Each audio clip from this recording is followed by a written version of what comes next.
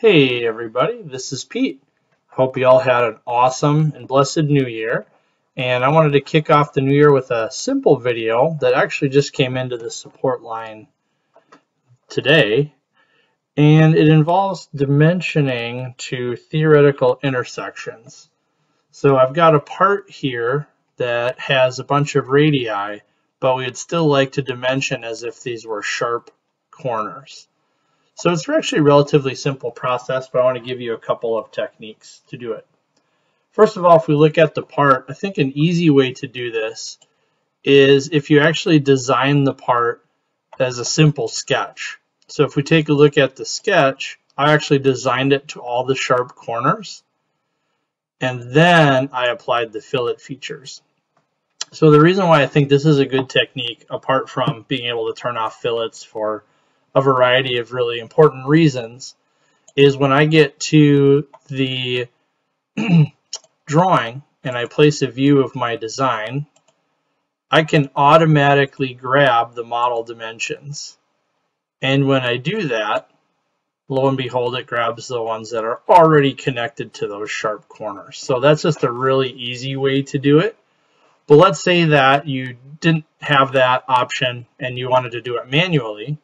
Well, we could still grab the base view, throw the sky in here, and now we can apply the dimensions manually. So the trick is to kind of start with what you want. I'll pick this point, but then when we get to the next point, pick on this line here, but when we get to that, we need to right click and do an intersection, because I don't want to actually dimension to this line, I want to dimension to that point. So by clicking on the intersection, it allows me to say, well, I want to dimension from this point, but the intersection of this line and this line. And it puts these little trace lines in here so you can see where that little intersection would be. So if I wanted to do that again,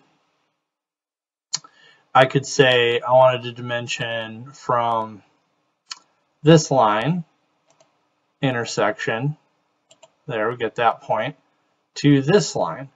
And now you get a decision, right? Because it could just dimension to the bottom of that line, but the top is going to the theoretical intersection.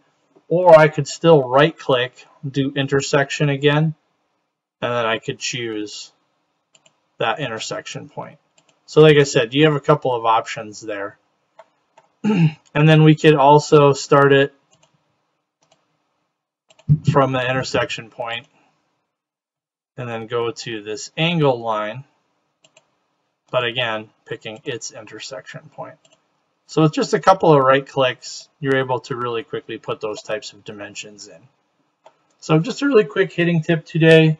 I hope you find it helpful. If you have any questions or comments, please let me know, and have a blessed day.